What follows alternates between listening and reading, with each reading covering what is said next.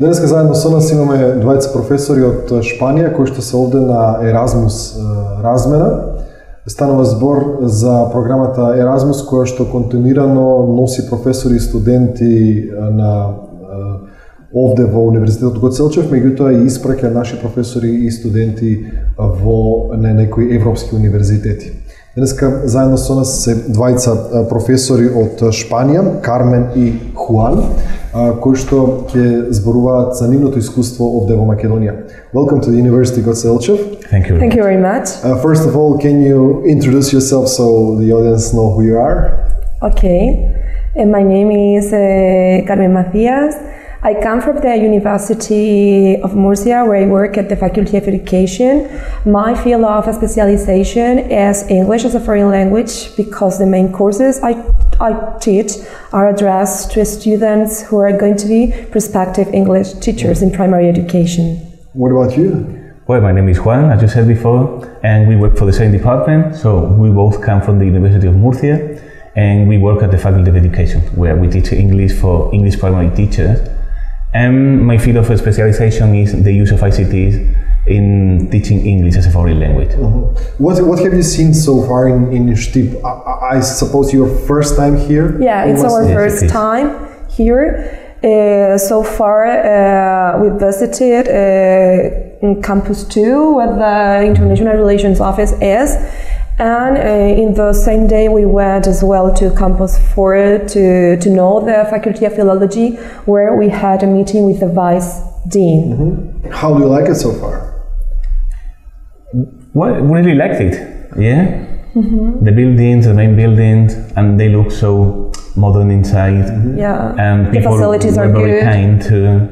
And we have learned a lot about the classes they have there at the different faculties. Yes. Yeah, we're very kind. In the next couple of days, you're going to teach here also to our students. Yes. What are the topics? Yes, as you said, tomorrow we have prepared a set of lessons in which we are going to try the encouragement of students' participation in class by means of a set of communicative activities dealing with different role plays in which they have to interact, represent different communicative situations, such as plays to get each other better, and picture stories as well, so on. I think they are going to have fun because we want them to participate actively in class. Why did you choose this topic particularly?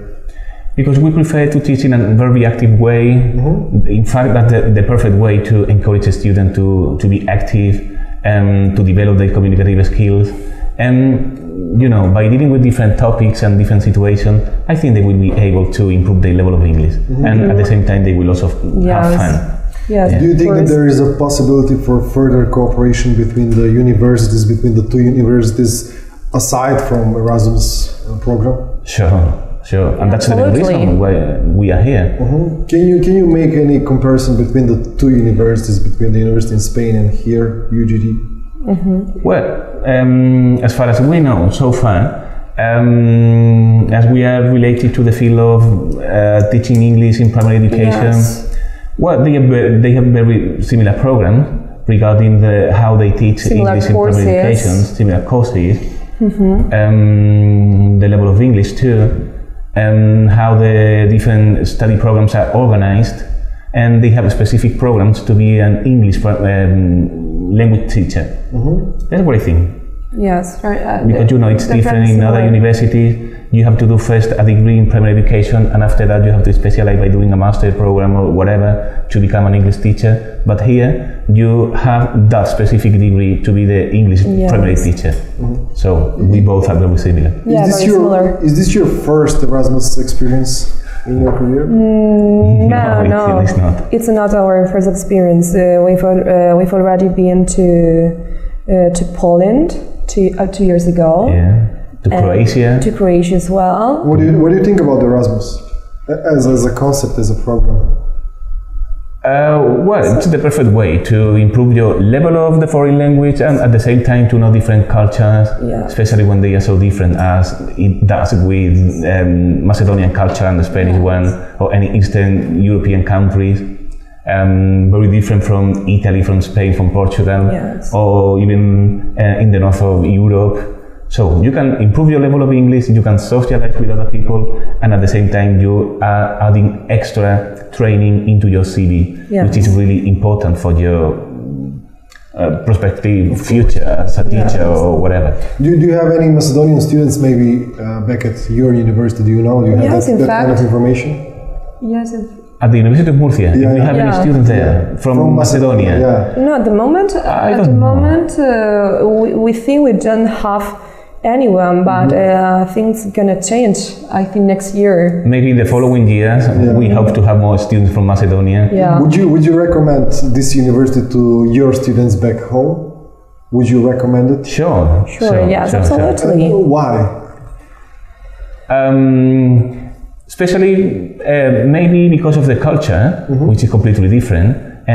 If you are keen on knowing different cultures and you are open-minded, you can find out different ways of university systems, and at the same time, I don't know how to say, but you can improve your level of English. I think it makes you bring up faster by meeting other people, by experiencing other cultures. That's it. Yeah, that's the main thing. At the end, I have to ask you about the city. How do you like the city and the country? I think it's a small city in comparison maybe to some of the Spain cities. Yeah, this one is small. I mean, it's completely different, the architecture, but we think what we've known so far, we like it. I mean, so at first it was a complete, I mean, it's very different from we get used to know in Spain, but that's what traveling means, knowing different cultures, so the civil different architecture, cities. the layout of the streets, they are completely different, and there are too many contrasts inside the same city, and that's what it struck me most, the different contrast. Yes. Okay, thank you for the interview. I wish you all the luck. Thank you very much for hosting us. Thank you.